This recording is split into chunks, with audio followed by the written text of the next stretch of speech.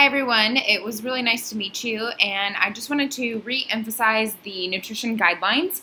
We were not able to fully cover the RDAs or the recommended dietary allowance, so I wanted to quickly talk you through it, and I'm going to try to do it in less than 3 minutes because I know you're really pressed for time.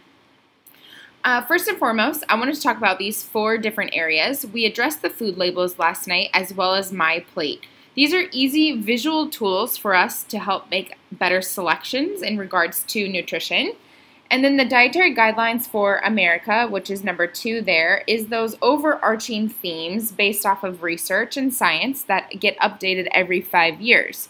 This was the recommendation that less than 10% of our total calories should be coming from added sugars and solid fats or saturated fat.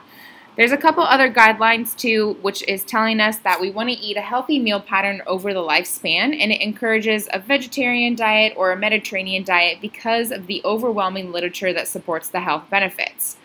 The first, number 1 here, is what we did not have time to talk about last night, which is the dietary reference intakes. The dietary reference intake have been published since 1914 and basically were put together by a huge committee of scientists, and they update it regularly, but most of them are pretty sound and solid and have been around since, with a few minor changes based off of more research. The main goal of these dietary reference intakes is to essentially tell us how much of a particular nutrient we should have, and then when does that too much become a harmful thing for our bodies? Because sometimes too much of a good thing can produce toxic side effects. The overarching goal of the dietary reference intakes is to help maintain good health, to help reduce chronic diseases, and then also avoid toxic levels of certain nutrients.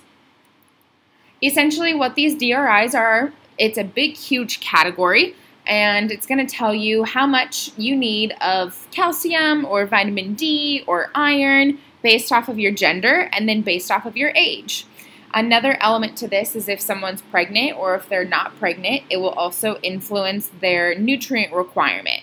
So this can become pretty tedious. However, we will be using the DRIs throughout this course because we want to make sure that the menus that we're planning for these kiddos are going to be providing enough calcium or providing enough vitamin A for their age as well as their gender. The overarching themes of the dietary reference intakes are all these little acronyms right here. So I'm going to actually skip to the next one to talk you through it. The RDA, so this RDA or the recommended dietary allowance, is the one that we always try to shoot for. If you have taken a statistics class, you've seen this standardized bell curve.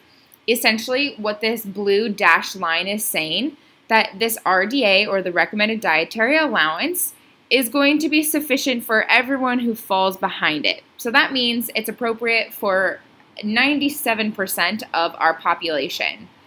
In other words, that 1 gram of protein per kilogram should be sufficient for 97% of the population. Now, sometimes there is not enough evidence to indeed show that X amount of a particular nutrient will provide enough health for 97% of the population. So what happens is we make an educated guess, and that is your adequate intake, or AI.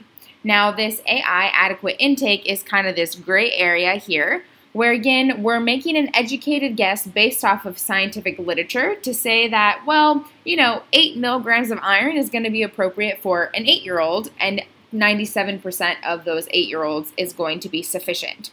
Those are the 2 that you're going to be using the most often in class. You'll find all of this in your appendix of your textbook. So if you're curious, why don't you take a moment to look up how old you are, what your gender is, and then go and see how much calcium you need for the day, how much iron do you need for the day, how much vitamin C do you need for the day.